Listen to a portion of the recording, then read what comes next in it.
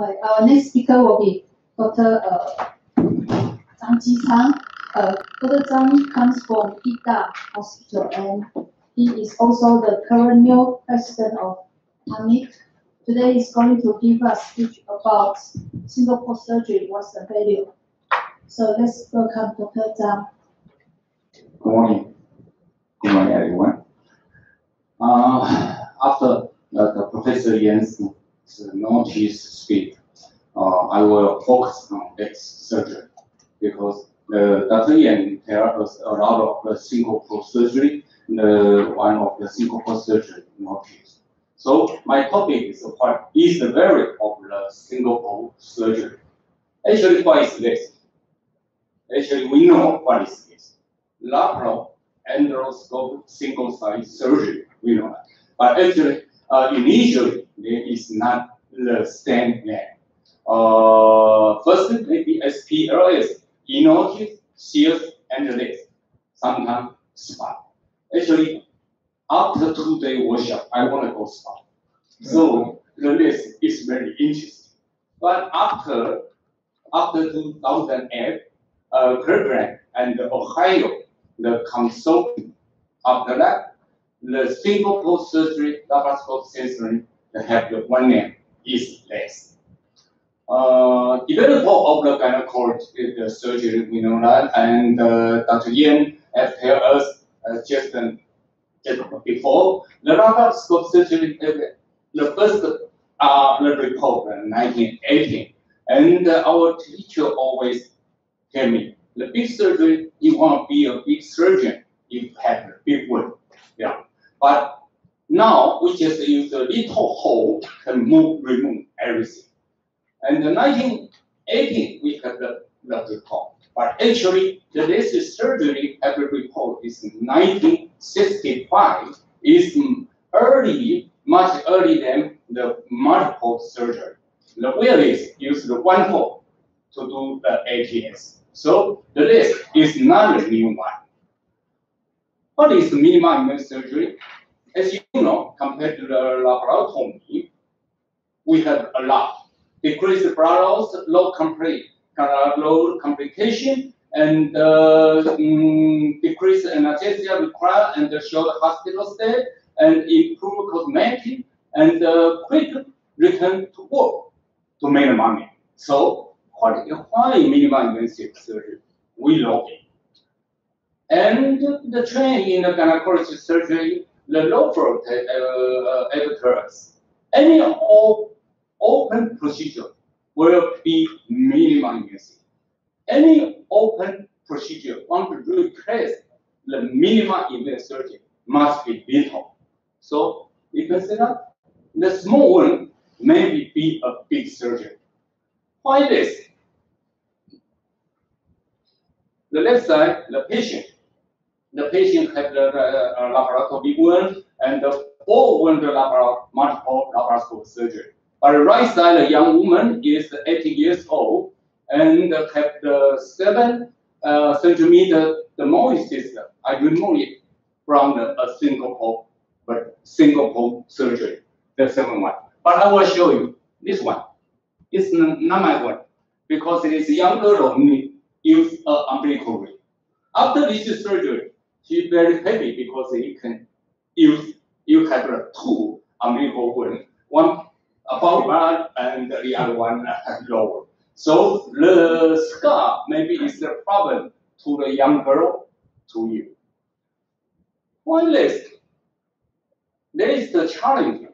Decrease the angular planting in adequate retraction and decrease the view angle and maybe longer operating time. It really?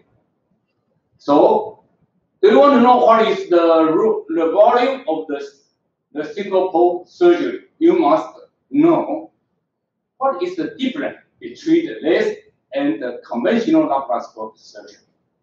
We have a lot of paper about the complication. The first study published in 2016, including the 6 RCT from 2011 to 2015. They compare this paper actually the data is the same. And the complication is according to the Dutch Society of the OB and the GYN. And 2017, the complication is according to the current adeno classification, classified intraoperating and postoperative complication. The result is the 2006, the single pole LH. We in the operating complication just one bladder injury. The body pole LH also have one bladder injury. So the intraoperative complication is no significant difference. How about the post-op complication? The single pole surgery, 34 minor complication and one major complication, but here actually it's not really complication because vaginal start dehiscence from the early coitus and the multiple, the LH, 38 minor complication, no major complication. Actually, no significant difference. The other, how about the operation time? Meta-analysis, the 6 RCT show the single pole laparoscopic hysterectomy just took the 13 minutes longer than multiple group. But they are significant, not really different. The significant heterogeneity at the 6th study. So the operation time cannot be defined, conclude yet. How about the Browse? The Browse from the 5 randomized control trial also showed no significance between the single pole and the multiple laparoscopic hysterectomy. How about the conversion rate? The conversion rate included two situations: the placement of the addition pole and the conversion to the abdomen. The 4 RCT trial find just a slight higher conversion rate in single pole, but not significant. And the reason for conversion is the severe adhesion in inadequate visualization. So the conversion rate, the subgroup product analysis is not significant difference. But I will emphasize, if you need to apply the assistant pole, go ahead, because it's not considered a failure. Because the patient safety is priority, is more important. How about the length of hospital stay?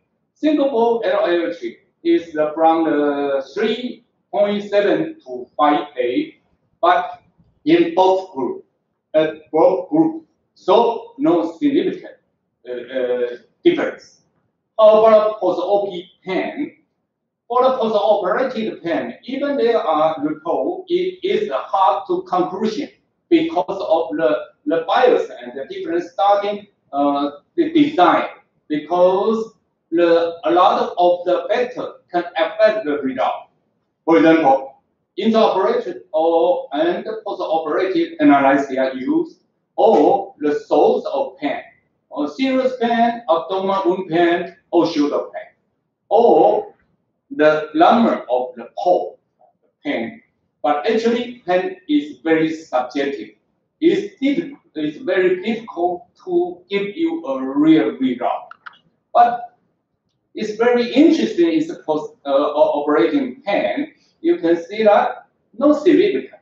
But the 4 day, the 3 day, and before the day 3, after surgery day 3, you can see that the pain is very similar. But after post-op 14th day, the same pain score. But you can see that between the day 3 to the 14th, it looks like a little difference. It means the day 4, after surgery day 4 and day 7, significant less pain. So it means the day 4 and the 4, they are significant reduction in pain. So for the OP, the less surgery actually have the less post-op pain, and achieve a lower pain score faster than conventional laparoscopic surgery. How about one complication? The laser surgery and the conventional surgery. The laser surgery, you use the 1.5 to 2 centimeter umbilical incision wound. Because the umbilical can comprehend it. So actually, it is scarlet less. And they use the open method is Hassan method. So the laser surgery really have a bigger the wound than multiple laparoscopic surgery. After the instance umbilical hernia and the serratus in single hole surgery is similar to the multiple laparoscopic surgery, but a little significant variable for the increased wound complication is obesity. So if you have an obesity patient to do the laparoscope, endoscope, the laser surgery, you must pay more attention to the suture. So you can see that. This slide is very good, give it to me. The disadvantage of the laser is pain, maybe. Violate the principle of the economic, or hernia, or infection, or learning a little longer, or causal effect in a lot of the factors, a lot of the disadvantage. But the hernia, you must maybe have more attention to. The other disadvantage, if you join our workshop, I think it's not a problem because you practice, you will experience to deal with that. So advantage of less, is cosmetic. Easy of the tissue retrieval, because the wound a little bigger. Complication procedure, confining lynching procedure, yes. The patient accept, and the quality of life, is good. Standard equipment, no pet, it's not necessary to need the more equipment. Do not buy the natural advice, yes. From the doctor's perspective, it's more easy because you can do all the procedure yourself. And maybe it's not your assistant just hold the scope on it. So the surgeon domain, it is. The problem is laser surgery is the future of the minimal invasive surgery. Actually, the need additional studying compare the laser surgery with the so-called maybe the conventional laparoscopy, or we call the standard, or maybe we call the traditional laparoscopy surgery. If you complete all the workshop, and you have the full experience about the laser surgery. But we must to first define its molecular surgery role. We don't like the multiple surgery. Yes, we can do for the staging surgery for the early ovarian cancer and the cervical CA and the paper removing, approve it. But how about the legs? Dr. Yan give a lot of the paper show the notice for the staging and for the malignant. Actually, I have also have a lot of paper, JAMIC, JSLS, and JGO, and JAMIC. They are talking about the legs to do the laser surgery for the early staging, and even the robot laser surgery for malignant case, and the staging operation. And the GJCO also have for the endometrial CA have the system review and manual analysis. This surgery is good. So I would ask you, what is the value of the single pole surgery? What is after the paper review? the conclusion, the only factor that has the significant difference between the single pole and the multiple the LHA is the operating time. Just a little longer, just a little 13.30 minutes longer. Let's surgery just a little longer than the multiple surgery. And the cost effect and the cosmetic and for the as well as the other gynecological operations such as the nasal surgery or severe endometriosis also need more study in the future. But for now, single pole laparoscope hysterectomy is feasible and safe. So the operating a little longer is not a problem. Join our workshop. You have a full experience. So why less? Because it's scarless. Yeah, I told you the umbilical will come in. So maybe no scar, but it's cosmetic good. Few incision mean less incision pain. Avoid the vessel injury from lateral pole. Yes, only minimum modified to exceed surgery technique. The other concept just like multiple laparoscopic surgery. So the single pole surgery, the laser surgery is good. So again, I want to ask you, what is the value of the single pole surgery? I think after all the workshop, you can see that unlimited. So a single pole surgery, including laparoscopic surgery, including the no-teeth surgery, is good for you and patient. Thank you. Thank you, Dr. Chang.